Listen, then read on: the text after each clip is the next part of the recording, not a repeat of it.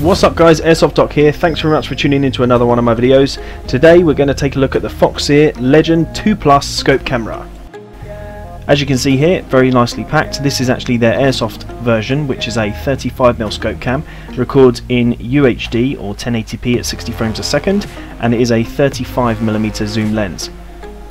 Inside the box you can see here you get the camera itself, a box of accessories, a mount, and also a cable for attaching to video out, and if I can get them out, a small instruction book. The instruction book is in English and also Chinese, I believe, just gives you an idea of what's going on and how to get started. This cable here is for attaching to power and also to video output.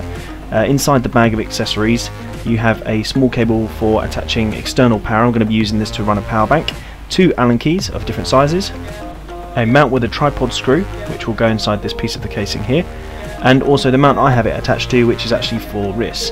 It has a QD attachment at the side and also is made of like a silico kind of rubbery material, and of course you get the camera itself.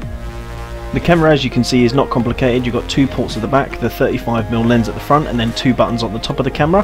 There is a small speaker there as well. Pushing and holding the power button will turn the camera on, and pushing the power button itself will cycle through the modes between still and record. If you push the camera button it will start to record or take a still depending on the mode that you're on. There is also a smartphone app, so you can connect to the camera via Wi-Fi and monitor it in real time, as well as change a whole bunch of settings including field of view. As you can see, fits really nicely into the mount provided. I'll be putting this on the top of my weapon on Sunday and trying to get some good footage with it. Thanks for tuning into this video of the Foxeer Scope Cam Legend 2. If you liked it, please like, share and subscribe, and I will see you on the next one. Cheers guys!